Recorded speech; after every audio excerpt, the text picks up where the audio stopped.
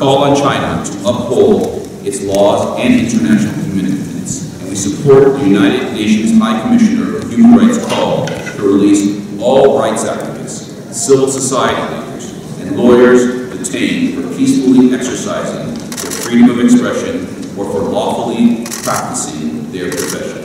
Thank you, Mr. President. And immediate end to these reported violations and clear public moves by the government to hold to account perpetrators, including agents of the state and members of armed groups, would greatly assist in restoring public confidence. I strongly encourage the government to embrace offers of assistance from the African Union and the United Nations to support much-needed dialogue and to steer the country back to the beat of their path of peace and development.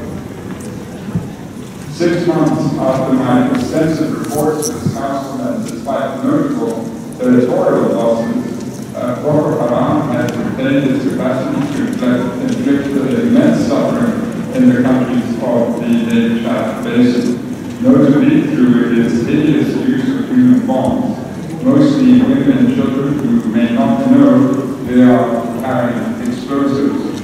The durable solution of this regional crisis requires all forces involved in counterinsurgency operations to coordinate closely and ensure that their actions comply with international human rights, humanitarian and refugee laws.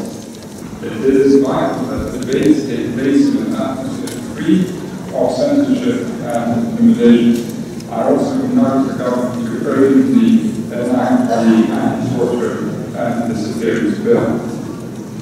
In Malaysia, democratic space continues to be limited